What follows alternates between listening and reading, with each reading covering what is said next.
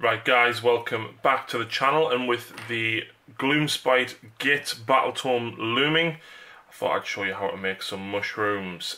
This is a very cost-effective way.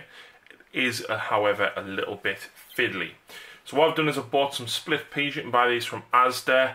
I got these for about 69 pence, and you get a ginormous bag. You can use these as rivets as well, but these are ideal dome shapes for mushrooms. And you can see I've put them face down in a box. I've then grabbed the Mephiston Red and I've sprayed the box very gently. Be careful not to spray it too heavy, because if you keep the can depressed, the lentils, or peas rather, go all over the place. You can see I've moved some of mine. So very quick bursts, just like that to get them covered. Stick them to one side, let them dry, and start chopping up some cocktail sticks. You can get boatloads of cocktail sticks for like £1, and I've chopped these in various lengths, the longest being around about 3/4 of a centimetre, some of them being about ½ a centimetre, and so forth. And I've stuck these in the bottom of the other side of the lid box, and I've given them a quick spray with Rhinox hide and a little bit of a blast with Zandri dust as well. With these, it doesn't matter if they roll around or get blown all over, just make sure you know, give them a little bit covering. If you don't cover it all, don't worry, because the natural colour of the cocktail stick kind of fits in anyway. Now for the fun bit. You can see here I've got a couple of them in front of me, and I've got a couple of cocktail sticks here. Now the fun and games is to glue this to the bottom of this. And when you've got giant sausage hands like mine, it's not good. It's very difficult. So what I find the easiest way is to turn it over, drop a dab of glue on the end, and then stick the cocktail stick on the end there like that.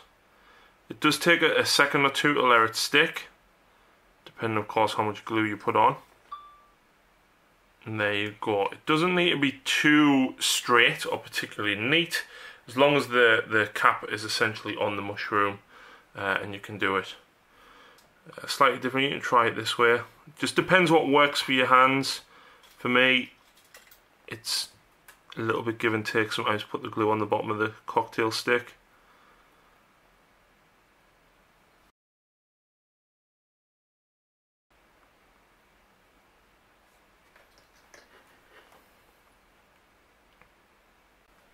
And then when you've done them all, you've got something that looks like this. Now if you really want to, you could turn them over and spray the other side, but I'm not going to.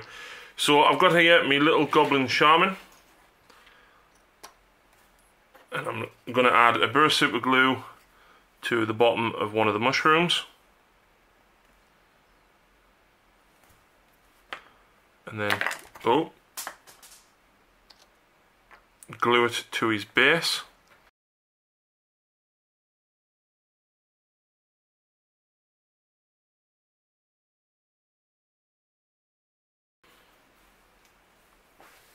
And there we go. You can add as many or as few of these as you want.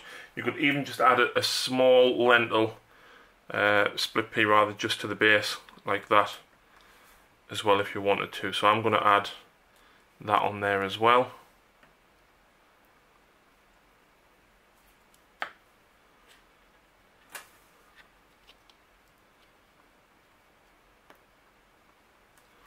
There we go. So you can leave it like that, but you can paint it up a little bit if you want to as well. So now that that's dry, what I'm going to do is I'm just going to touch the mushroom up a little bit here. I'm using Evil Sun Scarlet, and all I'm going to do is just paint a little bit dry brushy on the top, just to make the top of the mushroom a little brighter in colour. There we go. And then what I'm going to do is I'm going to take some white scar, and I'm just going to dab some white dots onto the mushroom itself. It can be as heavy or as light as you want with the white scar, so you just do 1 or 2 dots, or you can do a couple.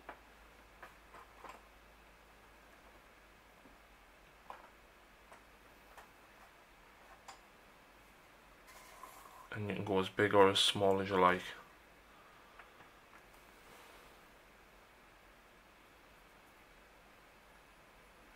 There we go, and then let that dry, and we'll put a little bit of gloss on it. What I'm going to use to gloss it is just some gloss varnish. I've got some Vallejo gloss varnish here, but once it's done, it looks a little something like that, and there you can see the shine on it from the light. And this is my Goblin Boss on Squig, and I've added this to my Colossal and my Manglers and things as well. So yeah, it's that easy to do the mushrooms. Very, very cheap, very quick, a little bit fiddly gluing the sticks on, but nevertheless I think it looks pretty cool, and I like it a lot. It just finishes off the bases. So thanks very much for watching, guys. Stay tuned for more Gloomspite Gitz tutorials, battle reports and more. Thanks for watching.